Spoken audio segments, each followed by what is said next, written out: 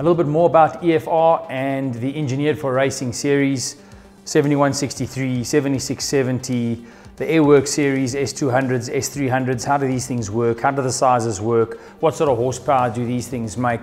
Let's find out. Today you're going to learn something.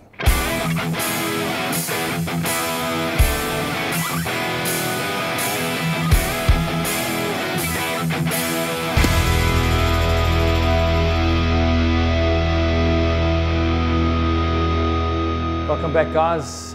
Today we're going to be talking about the EFR range of turbos, and I want to go over a little bit about the differences between the EFR7163 and the EFR7670.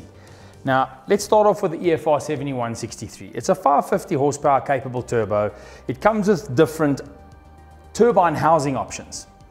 And there's a little bit of a myth and a fallacy surrounding response and these specific housings, specifically on the EA888 platform. Now, I know I keep referring back to the EA888 platform with most of these videos, but the reason I'm doing that is because these are a very popular choice when coming to upgrade on the EA888 platform. So you'll find that there's a couple of kit manufacturers out there that will use the EFR7163 specifically with a twin scroll turbine housing on the EA888 because the twin scroll spools faster than the other housing options. Now, I want to just talk a little bit about that.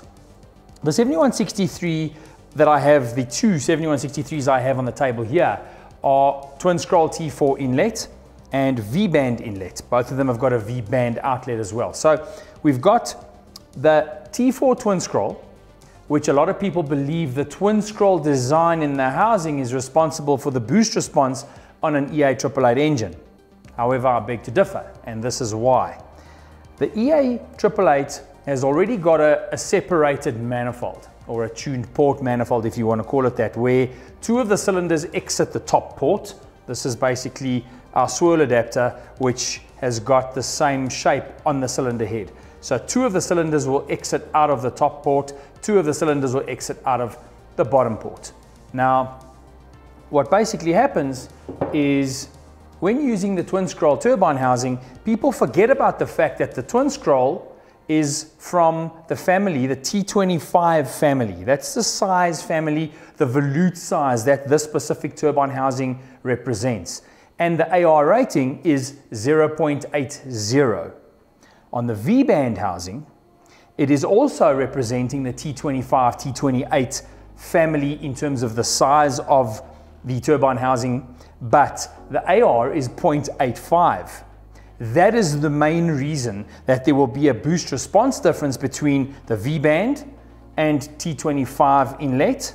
They both share the AR85 turbine housing from the T25 family, and the AR80 smaller housing on the twin scroll inlet.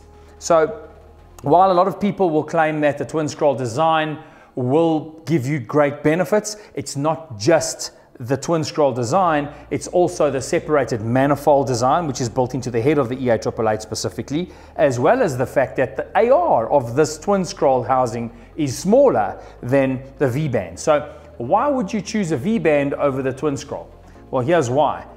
We've got a swirl adapter which bolts directly onto the head, mates perfectly onto the turbine housing inlet, and because of the design of the swirl adapter, we increase the Mach speed as well as the pressure from the inlet coming out of the cylinder head to the outlet of the actual swirl adapter, which basically equalizes and will give you approximately the same linear response and spool characteristics as the T4 twin scroll would, but because of the lower back pressure, bigger AR turbine housing, you will make more power and you'll carry that power for a little bit longer up in the higher RPM range. So you'll find that your torque curve lifts up and carries for longer in the engine RPM range. So for the guys that want to run a responsive low down setup that will carry the power a little bit longer in the high RPM range and help with lifting the torque curve up without having to play with boost response and the boost control, I would suggest going with a slightly larger AR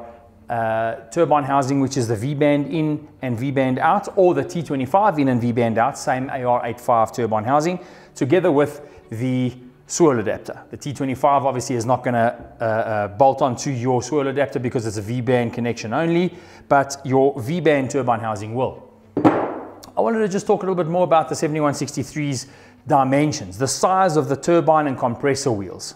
Okay, so on your 7163, the compressor wheel inducer measures 57 millimeters and the exducer measures 71. So there is your 71 in terms of the name of the turbo. The depiction of the turbo is a 7163. They're referring to the size in millimeters of the exducer, the larger side of the turbo of the compressor wheel, for the first two digits, and then they're referring to the 63, which is the larger side of the turbine wheel. And that's what gives you your 7163. So just to recap, 57 inducer, 71 exducer, built-in diverter valve, boost control solenoid, etc. And on the turbine side, the size of the turbine wheel measures 56 millimeters on the exducer, which is what's visible in the camera right now, and 63 millimeters on the inducer, which is the larger side of the turbine wheel. This is a turbine wheel made from what they term gamma-tie. It's titanium aluminide, which is probably a 30 to 35% weight reduction in terms of the material in comparison to your Inconel turbine heads.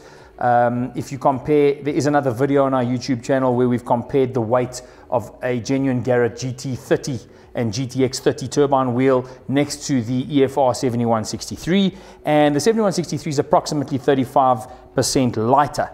However, the size of the wheel is 1 mil larger on the exducer and 3 mils larger than the Garrett on the inducer.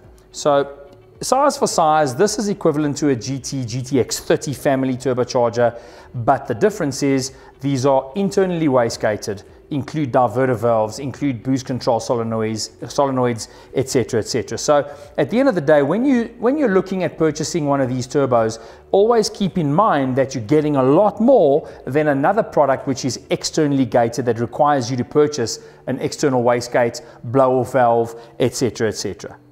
Okay guys, so what I want to talk to you about now is the 7670. Now remember, the 7163s are 550 horse capable, and on the E8888 we've actually seen these turbochargers produce 550 wheel horsepower. Now the 7670 is 2 sizes up from the 7163. The next size up would be your 7064, which we're not going to talk about today, and that is also a 550 horsepower capable turbo. That's why we're not going to talk about it. The next turbocharger up is your 7670. This is a 650 horsepower capable turbo. You will see 650 wheel horse on your E8888 motors. It is also internally wastegated. It has a diverter valve included. It has a boost control solenoid included, as well as your actuator. Now, let's talk about the difference in, first of all, the turbine housing size, flange face, and AR. Now, if you look at the turbine housing flange face, it is a T3 inlet from the T3 family, as opposed to on the 7163s, a T25 family with your different flange faces. So this volute, as you'll notice, if I put it next to your V-band 7163, the camera will just zoom in over here and you'll actually see these two volutes next to each other. You'll notice the difference in size. There's quite a large difference in size, and you'll actually see that the T3 is larger than the T25, although the number on the T25 is larger than the one on the T3. So this is a T25 turbine housing with an AR 0.85, which is physically smaller than a T3 turbine housing, AR 0.83. So the number is not what you look at when you're starting to gauge size in terms of your turbine housing volutes. You look at the family size that it represents and then the numbers inside of that range. More on that in another video. Let's just get back to the 7670. If you have a look at the compressor housing, it has got a fully machined intake tract. It is ported shroud, in other words, anti-surge. And if you look where the diverter valve is situated next to your 7163, it's situated in a completely different position. And there's a lot of attention to detail that Borg-Warner have gone to in the design of this compressor housing. And I'll reveal some of that information on the screen with you guys just now. And then we're going to talk about the compressor maps. Okay guys, so as mentioned to you, diverter valve included, boost control solenoid included, fully machined intake tract with a ported shroud or anti-surge housing. The compressor wheel measures 57 millimeters on the inducer, same size as the 7163, but it measures 76 millimeters, 5 millimeters larger on the exducer. For those of you that don't know, if there's any beginners watching, that is your inducer of the compressor, that is the exducer of the compressor. If you have a look at your turbine side, this is your T3 turbine housing volute. Let's compare it side by side to the T25 turbine housing volute. You'll notice that the volute is very, very narrow, or much narrower on the T25 than it is on the T3. And that is because of the fact that it is operating in a larger family size. So T25 AR85, T3 AR83. This has a T3 inlet flange as opposed to your V-band inlet flange. The turbine wheel on this specific unit measures 61 millimeters and 70 millimeters. So if you're looking at the turbine wheel, your inducer will be 70 mils, and your exducer, which is visible in the screen now, will measure 61 millimeters. The nice thing about these internally gated housings, obviously, are the fact that they're stainless steel, but have a look at the size of this discharge valve. The valves range from 36 mils all the way up to 42 millimeters. The valve size on this internally gated turbocharger will be able to flow a lot better than an external wastegate and offer you a much faster linear response than running an external wastegate with the additional plumbing. All right guys, let's have a look at the compressor map for the 7670. This specific compressor map will actually show you the compressor wheel inducer, which is the smaller side on the inlet, 57 millimeters, and the exducer, which is the wider side on the outlet or exit, 76 millimeters. Now there's a few things I want to just show you on the compressor map. First of all, your P2C ratio, your pressure ratio. This is a ratio between atmospheric pressure and gauge pressure. That here, 1.0, is in bar. And it does not indicate 1 bar gauge pressure, it indicates 1 bar atmospheric pressure. So this vertical gauge on the left-hand side depicts absolute pressure, includes atmospheric as if you were at the coast. So 1 bar atmospheric pressure, that's the outside pressure, and it goes up. When you get to 2.0, on the gauge, it will indicate 1 bar. When you get to 3.0, it will indicate 2 bar. When you get to 4.0, it will indicate 3 bar. As if you were at the coast. Always assume that you've got 1 bar atmospheric pressure outside. The next thing I want to show you is the width of this compressor map. The wider the compressor map, for as much of the vertical axis, will depict a very efficient compressor which has a lot to offer in terms of power delivery over a wider engine size. Now, I want to just touch on the maximum efficiency.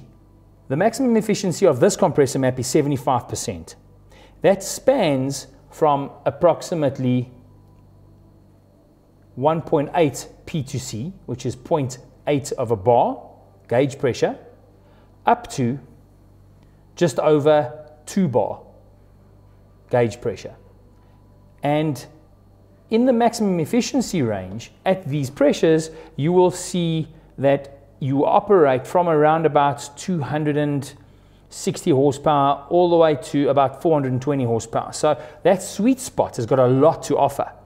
Now, the nice thing about this compressor is the fact that you will start to see maximum power at approximately 1.8 bar gauge pressure all the way up to approximately 2.6 to 2.7 bar gauge pressure. Now, if you have a look at 4.0 on your pressure ratios graph, you'll notice that that's 3 bar gauge pressure. At 3 bar gauge pressure, you are still sitting at between 70 and 72, so around about 71% efficiency. You've only lost 4% efficiency from your maximum efficiency range at 3 bar gauge pressure. If we drop that to 2.6 bar, which is quite a high boost pressure, you'll see that you're situated approximately at 73% efficiency. It is absolutely stunning to note that at varying boost pressures, gauge boost pressures, you will find yourself operating in the maximum efficiency islands of this specific compressor. Okay guys, so that's the gist of the EFR7163 and the EFR7670. A little bit of differences between the two, and horsepower differences, flange faces, ARs of turbine housings, and together with the swirl adapter, a little bit more about what sort of boost response you can expect on an EA888 platform, along with a slightly larger turbine housing, which is the V-band in and out. I hope you guys learned something there. Post comments down below, interact with us. Let's have a look and see if we can answer any questions, if any suggestions or requirements in terms of additional videos to outline certain things. Let us know. We'll get right to it. Hope you guys enjoyed that one. Remember to subscribe and like. See you next time.